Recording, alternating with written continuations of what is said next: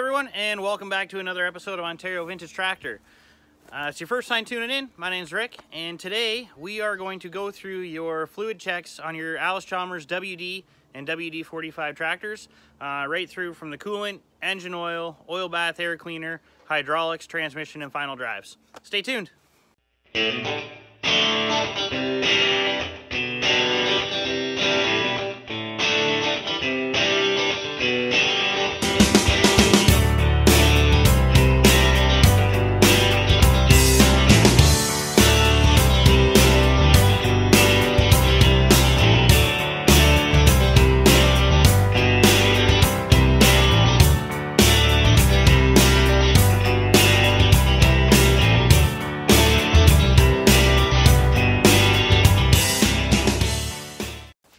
Okay, so for your first check, we're going to check the engine coolant.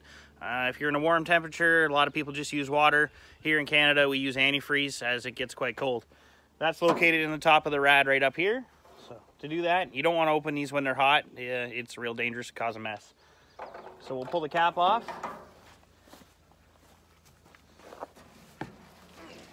Look down. Yeah, it's level with the top of the rad. We know we have lots.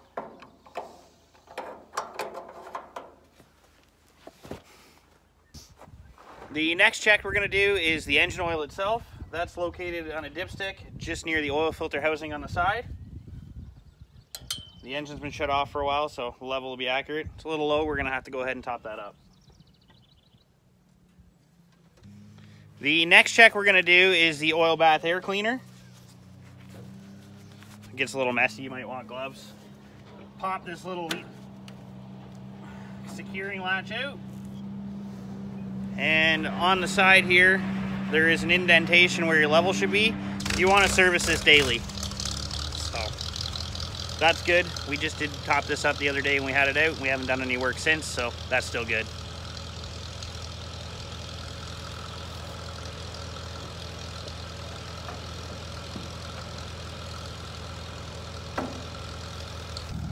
The next one we're going to check is the hydraulic fluid, followed by transmission, rear end, and then the final drives. So I'll get the camera repositioned so you can see it and show you where they are. I'll try and get this camera positioned right so you can see it right down here. That's your hydraulic check. You want to check that with the arms in the air, which mine are right now. That's the lift arms on the back, by the way. Then you've got a low and a high with rams extended. Our level is good. So again, that's your hydraulic oil. The next one is the transmission itself, which is located, is really hard to see on this one and really hard to get to.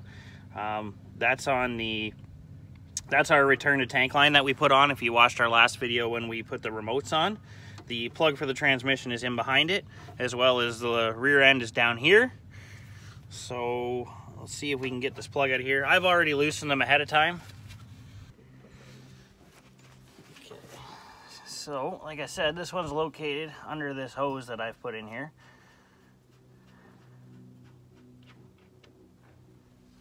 And it is indeed full.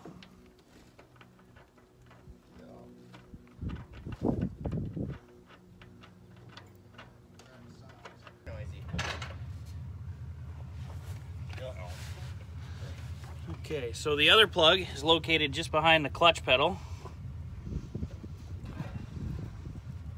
And that one's for the rear end / transmission. And it is quite full as well.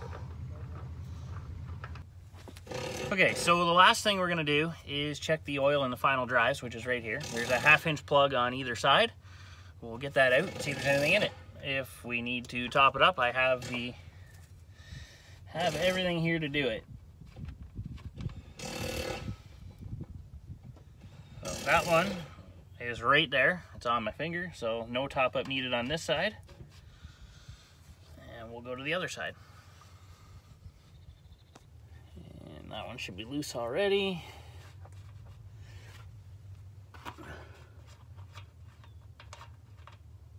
And starting to drip out, so all the fluid levels in this are good. The transmission is not great, so we'll change that now that we know that, and go from there.